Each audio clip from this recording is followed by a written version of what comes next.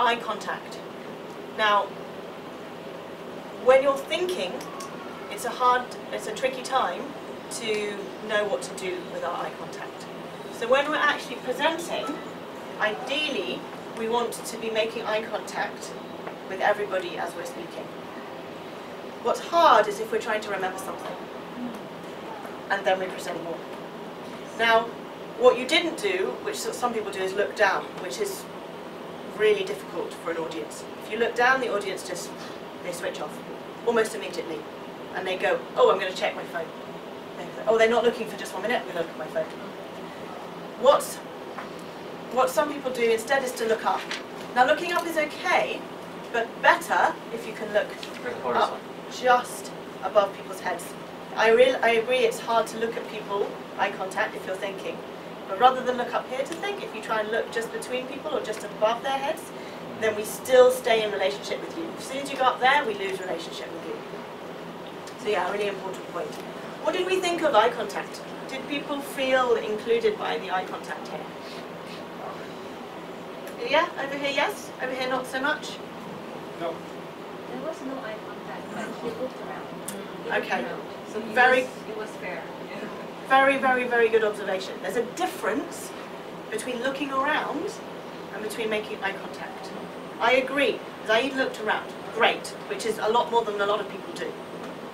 But did he really make eye contact? Now, if you look at the way I'm talking now, and when I'm communicating, I'm actually, for a moment, does it not feel like, just for a moment, that you and I are the only people in this conversation? Just for a moment. Perhaps not for very long, but can you feel the difference between me actually having a conversation with you and me kind of talking like this and looking at everybody, but not really looking at anybody? Can you feel the difference? Can you feel, as an audience, how it feels differently? How does it feel as an audience when someone actually speaks to you? Someone actually, for a moment, like you're the only important person in the room.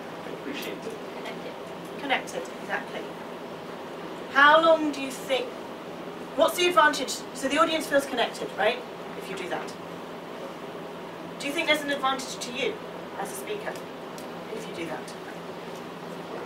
What? You gain the attention of the audience and you feel engaged. Exactly. I mean, that's the most important thing. So you feel the engagement from the audience. But from an even more selfish point of view. You want to bring people to your story. Absolutely. And bring them to your realm like that. So you need to keep them engaged. Absolutely. Yeah. But from an even more selfish point of view. It's acknowledgement of what you're saying. Center of attention. It's attention, for sure. When we stand up and when we stand up in front of people, how do we usually feel? Nervous, for sure. Do you think that's a normal reaction to standing in front of people? Yes. Do you think that's something we should say, oh, I shouldn't feel nervous. Why do I feel nervous? It's totally normal. You would be not a human being if you stood in front of a group of people you didn't know, looking out to them, and you don't feel nervous. That would be strange. Why do we feel nervous? Any idea?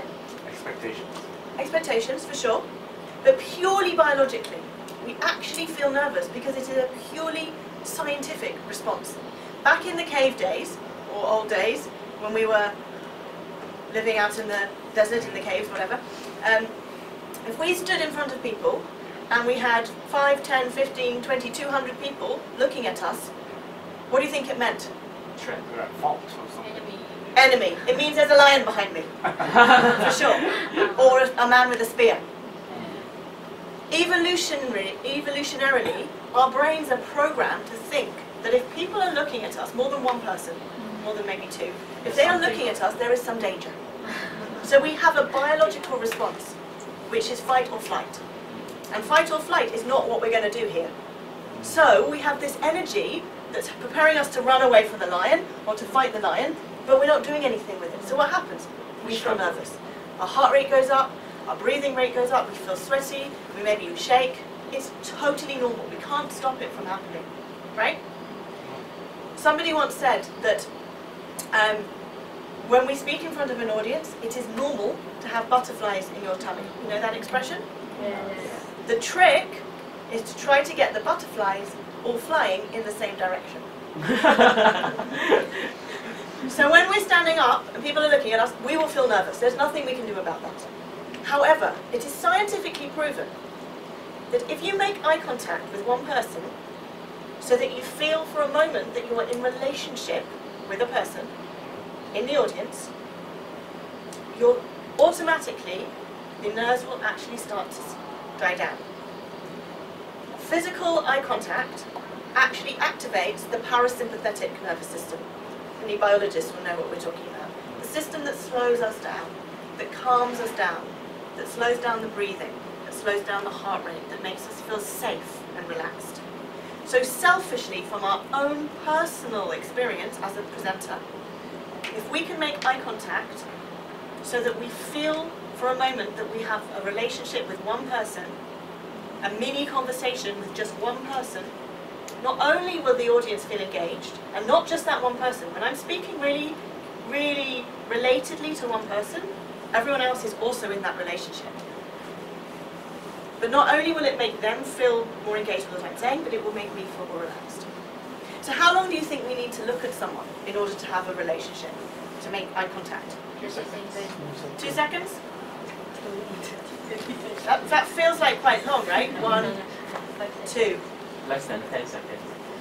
Yeah. So I would say probably it's been shown that about 3 seconds is ideal.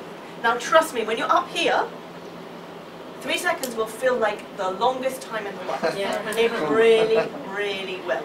It is so tempting to say, okay, I've made eye contact with everybody. Great, I'm done. Yeah? Does it feel like you're having a relationship with me right now? Does it now feel like you're having a relationship with me?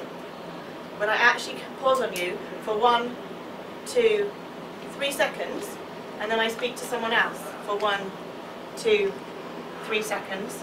And if someone looks away, that's fine, just move to someone else. If I have an actual conversation with you for 3 seconds, everyone else is also included, but automatically it totally changes the energy in the room.